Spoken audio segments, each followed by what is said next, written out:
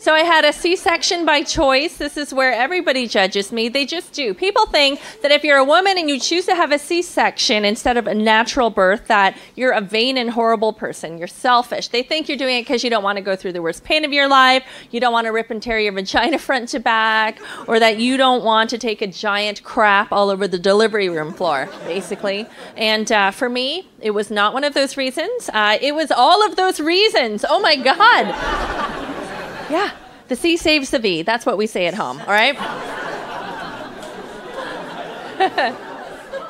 Also, C-section, safer for the baby, or more dangerous. I did not look it up, honestly. I don't care.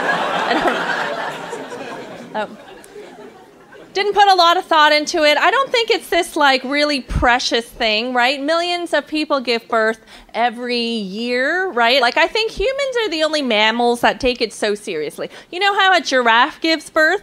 It's just like walking along one day and then it stops and another giraffe falls out of it. Like that's, right?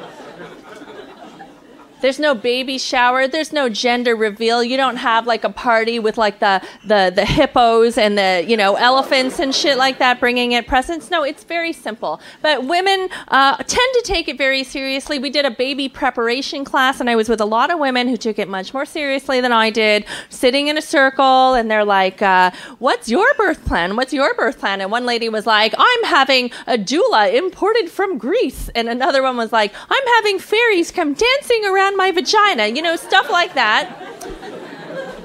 They looked at me, they're like, Julie, what's your birth plan? I'm like, I don't know, get it the fuck out. Like, what? Is there more to it, you know? And one of the ladies was really annoying. She was saying to me, now that I'm going to have a baby, all my hopes and dreams are in the child. I have no aspirations for myself. And I was like, oh, that's so nice. Hey, let's never be friends. How about that?